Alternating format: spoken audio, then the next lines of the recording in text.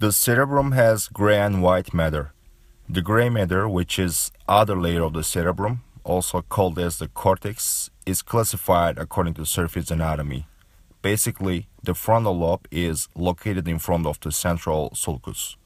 The occipital lobe is located behind an imaginary line drawn between the preoccipital notch and the top of the parietal occipital sulcus. The parietal lobe is located between the frontal and occipital lobes. The temporal lobe is the inferior part of the cerebrum. The border between the parietal and temporal lobes is an imaginary line that courses from the end of the sylvian fissure to this imaginary line. The white matter of the cerebrum, which underlies the gray matter and intervenes between cortical gray matter and the basal ganglia, contains three types of fibers. The association fibers connect the different regions in the same hemisphere. The projection fibers, such as corona radiata, connect the cortex with caudal parts of the brain and spinal cord. The commissural fibers, such as corpus callosum, connect the two hemispheres across the median plane. Let's start from the association fibers, which has the short and long types. The short fibers, also called as U fibers, are located superficially, just underlying the cortical gray matter, and the long fibers are located at deeper position. The arcuate fasciculus is the fronto-parieto-temporal long association fibers that connects the Wernicke's area, which consists of the middle and posterior parts of the superior and middle temporal gyri, to Broca's area located in the posterior two-thirds of the inferior frontal gyrus. This DTI demonstrates that the arcuate fasciculus terminates in the precentral gyrus as well as Broca's area, which is composed of the pars opercularis and triangularis in the inferior frontal gyrus. The arcuate fasciculus is subdivided into a ventral part, which is blue one, and a dorsal part, which is orange one. In the suprasylvian area, the main long association fiber pathway is the superior longitudinal fasciculus, which has three parts: SLF1 dorsal pathway, SLF2 middle pathway, and SLF3 ventral pathway. The SLF1 is positioned within the superior frontal gyrus, the SLF2 within the middle frontal gyrus, and SLF3 within the inferior frontal gyrus. The SLF1 lies within the superior bank of the cingulate sulcus and travels just above the cingulum to connect the superior parietal lobe and anterior cingulate cortex. The SLF2 extends from the inferior parietal lobe to the middle frontal gyrus. The SLF3 courses within the frontoparietal operculum and extends from the inferior parietal lobe to the inferior frontal gyrus. The SLF is considered as a higher-order multisensory associative system. The compartments of the superior longitudinal fasciculus and arcuate fasciculus can be seen on this DTI. SLF1, turquoise, is the dorsal pathway, SLF2, clear red, is the middle pathway, and SLF3, yellow, is the ventral pathway in the supracilian area. The ventral, blue, and dorsal orange segments of the arcuate fasciculus can be seen. Other long association fiber pathways are the inferior fronto-occipital fasciculus, which is a fronto-occipital connection, the inferior longitudinal fasciculus, which is a temporo-occipital connection, and the uncinate fasciculus, which is a frontotemporal connection. We are looking from above. The function of the uncinate fasciculus is to link emotion and cognition as a ventral limbic pathway, in contrast to the cingulum or dorsal limbic pathway. Additionally, some research shows that the uncinate fasciculus is involved in semantic processing of language, auditory working memory, and sound recognition. Language processing has a ventral semantic stream and a dorsal phonological stream that connect Broca's area and Wernicke's area. Within the dorsal stream, frontoparieto-temporal regions are proposed as being involved in mapping auditory speech sounds to articulatory representations. The major pathway is arcuate fasciculus. In contrast, the ventral stream is proposed to be involved in mapping auditory speech sounds to meaning. The major fiber pathway in the ventral stream is the inferior fronto-occipital fasciculus.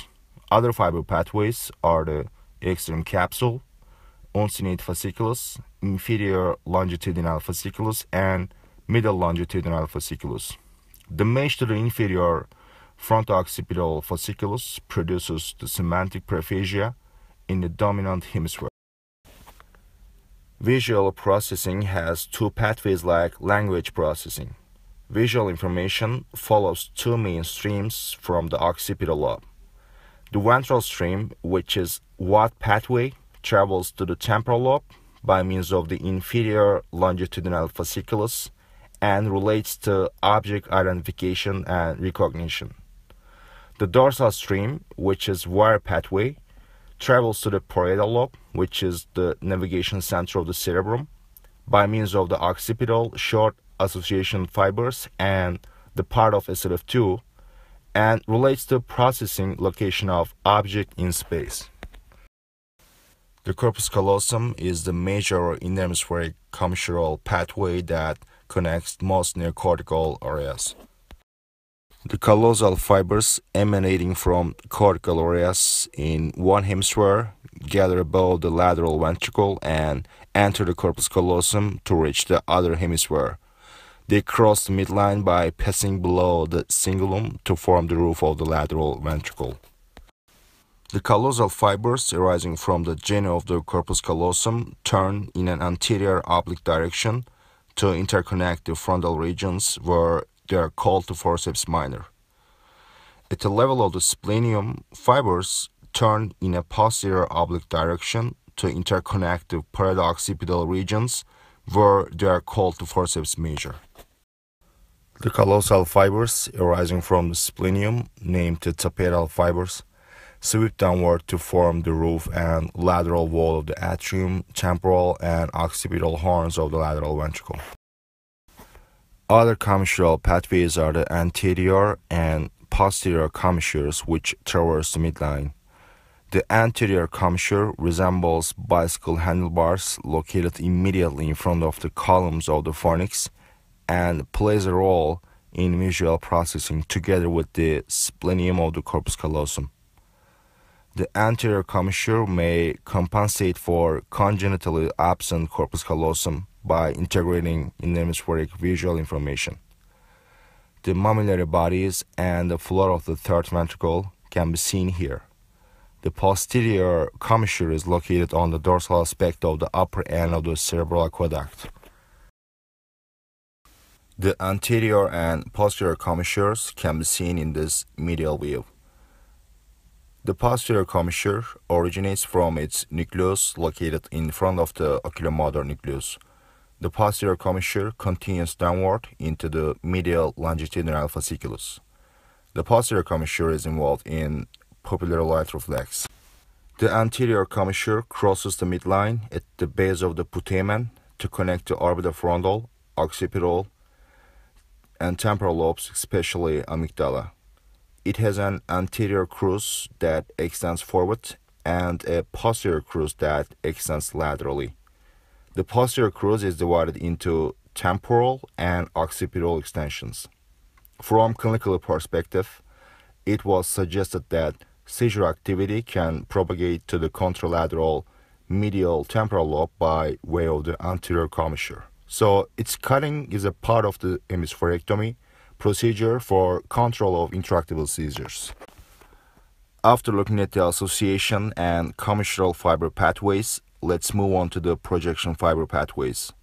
The frontoparietal projection fibers, which have a vertical direction, can be called as the corona radiata, and the occipital projection fibers, which have a horizontal direction, can be called as sagittal stratum.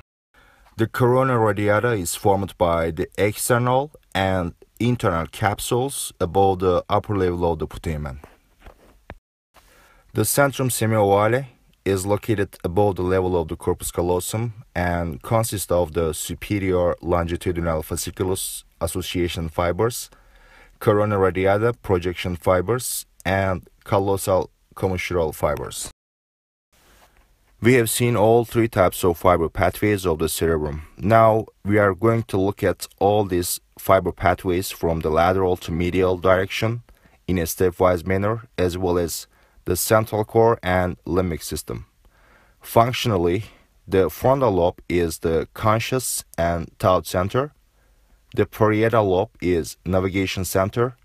The occipital lobe is the vision center, and the temporal lobe is the memory and sound center of the cerebrum. The removal of the gray matter exposes the short association fibers which interconnect knee body gyri. The removal of the short association fibers exposes the long association fibers at a deeper position. The most superficial long association fibers are the superior longitudinal fasciculus, which connects the frontal and parietal lobes, and the arcuate fasciculus, which connects the frontal and the temporal lobes. The removal of the arcuate fasciculus exposes the middle longitudinal fasciculus and inferior longitudinal fasciculus. The middle longitudinal fasciculus lies within the superior temporal gyrus, and the inferior longitudinal fasciculus lies within the inferior temporal gyrus. The middle longitudinal fasciculus connects the temporal pole to the inferior parietal lobe, especially the angular gyrus. The middle longitudinal fasciculus is involved in location of sound in space.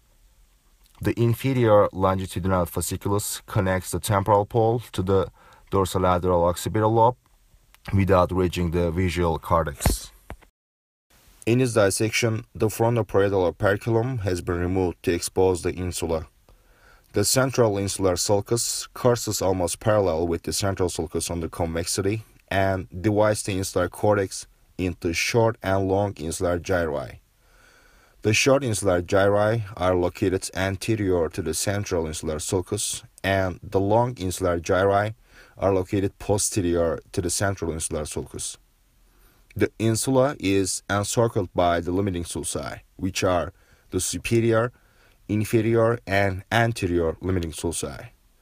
The junction of the anterior and superior limiting sulci is called the anterior insular point, and the junction of the superior and inferior limiting sulci is called the posterior insular point. These points and limiting sulci are important during insular surgery. An axial plane, we are looking at the central core area located between the insular cortex laterally and the ventricles medially. The central core includes the extreme capsule, claustrum, external capsule, putamen, globus pallidus, caudate nucleus, internal capsule, and thalamus.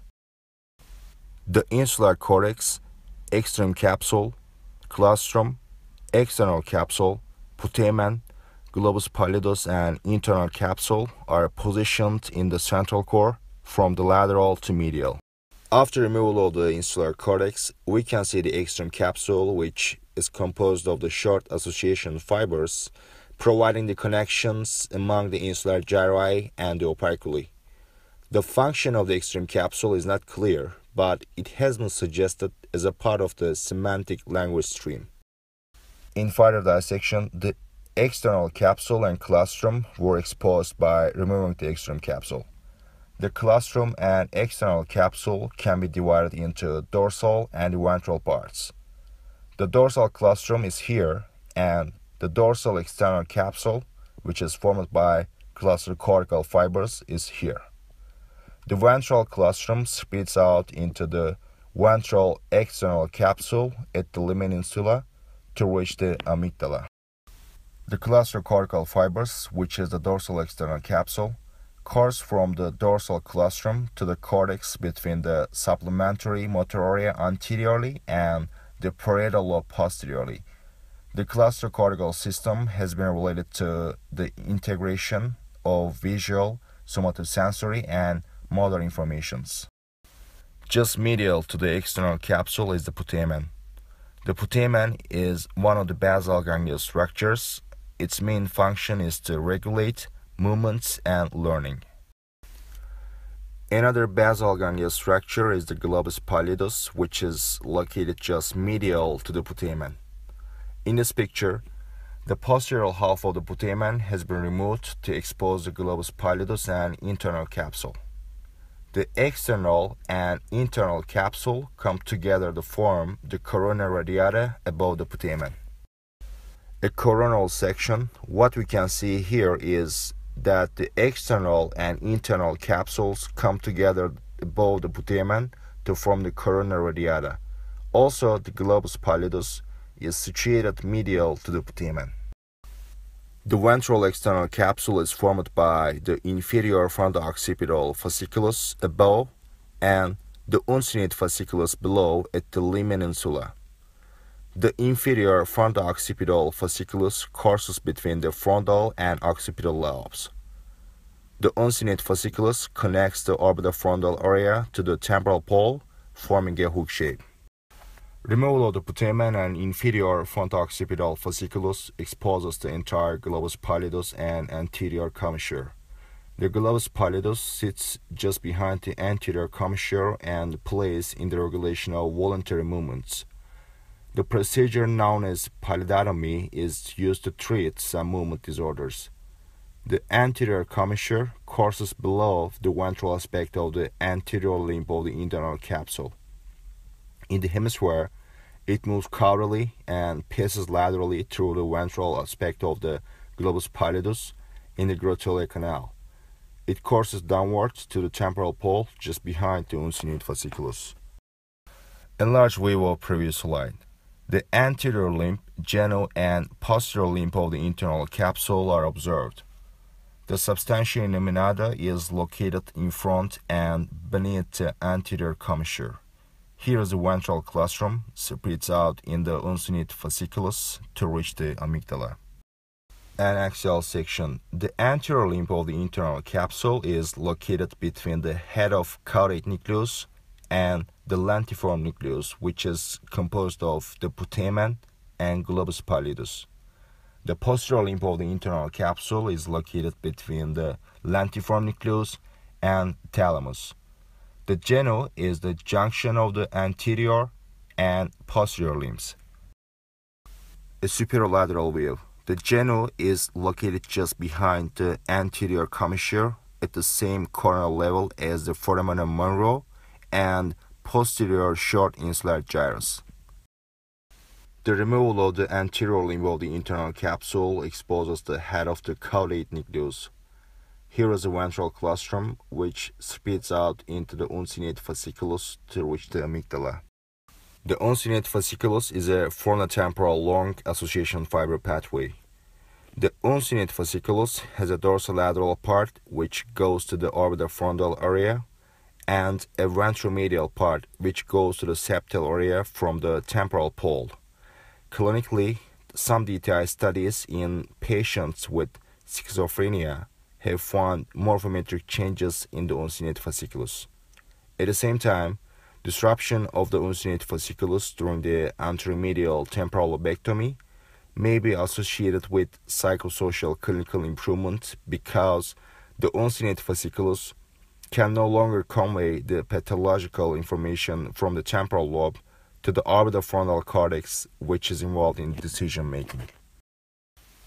We are looking from above. The dorsolateral part of the uncinate fasciculus, which projects to the lateral orbitofrontal area, and the ventromedial part, which projects to the septal and medial orbitofrontal areas, can be seen.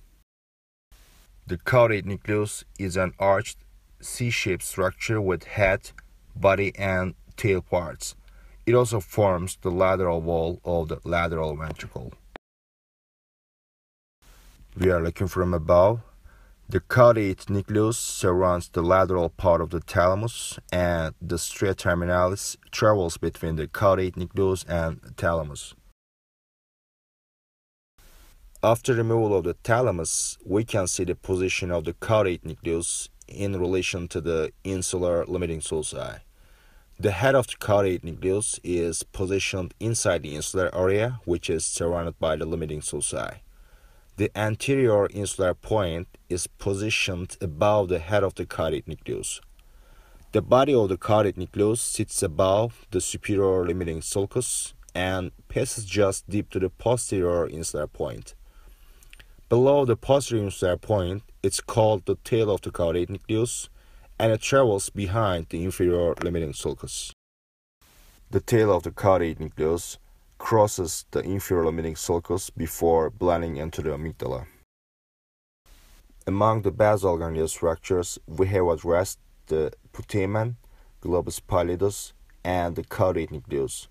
Now we are going to look at the rest of the basal ganglia structures.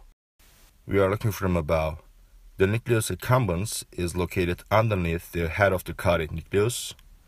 The subthalamic nucleus is located ventrolateral to the red nucleus in the diencephalon. Posterior view of the diencephalic area. The subthalamic nucleus is positioned ventrolateral to the red nucleus and dorsomedial to the internal capsule. Lateral view. The substantia nigra is positioned on the ventral surface of the subthalamic nucleus. The red nucleus is here. The basal ganglia structures has connections with cerebral cortex and brainstem. Let's see the projection fibers and their relationship with the lateral ventricle. Basically, the frontoparietal projection fibers can be called as the corona radiata, and the occipital projection fibers can be called as the sagittal stratum. The corona radiata fibers run medial to the superior longitudinal fasciculus. The sagittal stratum fibers run medial to the inferior fronto-occipital fasciculus, inferior longitudinal fasciculus, and occipital extension of the anterior commissure. Removal of the inferior fronto-occipital fasciculus and occipital extension of the anterior commissure exposes the sagittal stratum. The sagittal stratum is composed of the occipitopontine fibers and occipitothalamic fibers, which is also called as the optic radiations. The optic radiation fibers arise from the lateral geniculate body and travel in the roof and lateral wall of the temporal horn, and then lateral to the atrium to reach the calcarean sulcus. Notable, the upper one-third of the atrium is free from the optic radiation fibers. The optic radiations are separated from the temporal horn and atrium of the lateral ventricle by the tapetum. The atrium and occipital horn of the lateral ventricle are covered laterally by the sagittal stratum and tapetal fibers, and medially by the forceps major. In the medial wall of the atrium, we see the bulb of the corpus callosum overlying the fibers of the forceps major, and the calcar avus overlying the deep end of the calcarean sulcus. The anterior bundle of the optic radiations are called the Meyer's loop, and it extends up to the tip of the temporal horn. The amygdala forms the anterior wall of the temporal horn. The hippocampus is located in the floor of the temporal horn. Removal of the thalamus exposes the third ventricle. The stria terminalis arises from the septal area, which is located around the anterior commissure in the midline, and wraps around the thalamus to blend into the amygdala. The stria medullaris thalami extends from the septal area to the habenula. Let's take a look at the subcortical white matter anatomy of the frontal lobe. The lateral surface of the frontal lobe is bordered posteriorly by the central sulcus and superiorly by the superior hemispheric border. The lower border of the lateral surface of the frontal lobe has an anterior part that faces the orbital roof and a posterior part, the sylvian border, that faces the temporal lobe across the sylvian fissure. The subcortical white matter organization of the frontal lobe includes the projection, commissural, short and long association fiber pathways. The superior longitudinal fasciculus 2 is situated within the middle frontal gyrus. Medial to the superior longitudinal fasciculus 2 are the corona radiata containing the frontal projection fibers. In fighter dissection, the callosal fibers at the level of the superior frontal gyrus, the frontal horn and body of the lateral ventricle, as well as the insular area at the level of the middle and inferior frontal gyri, have been exposed.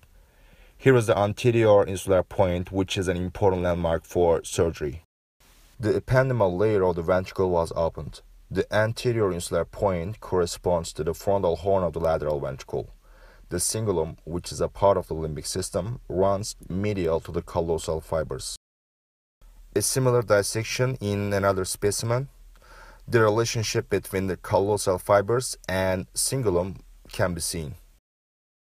The removal of the centrum semiovale exposes the contralateral frontal lobe.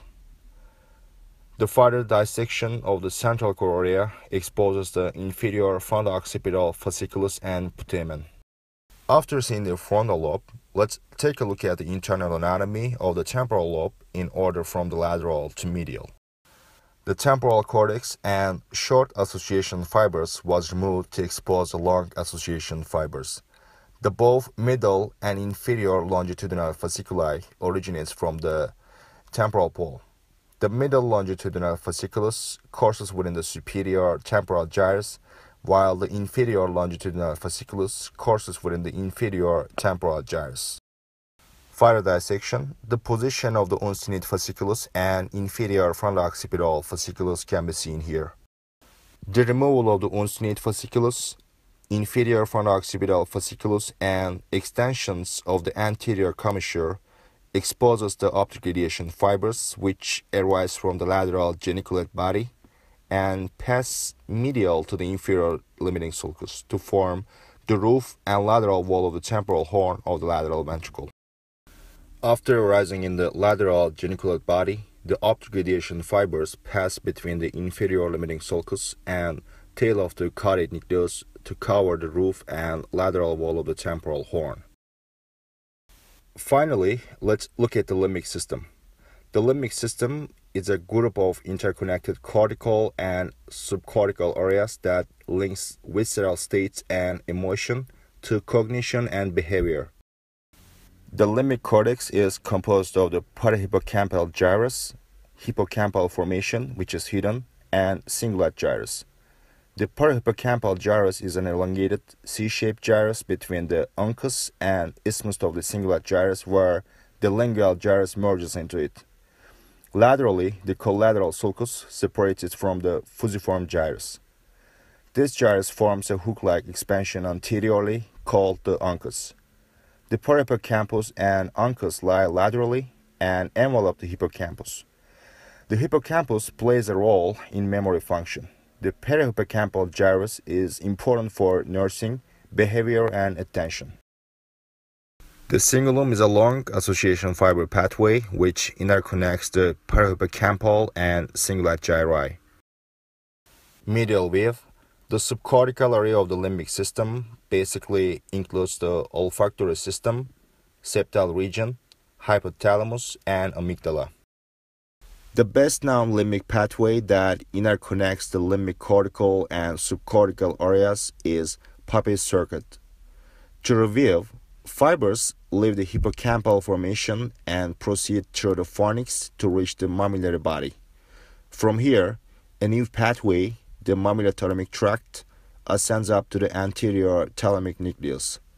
The information in the anterior thalamic nucleus continues to the cingulate gyrus by means of the thalamus cingulate fibers which pass through the internal capsule. From the cingulate gyrus, the information carries to the parahippocampal gyrus by the cingulum. The parahippocampal gyrus projects to the hippocampal formation, hence the circuit is formed.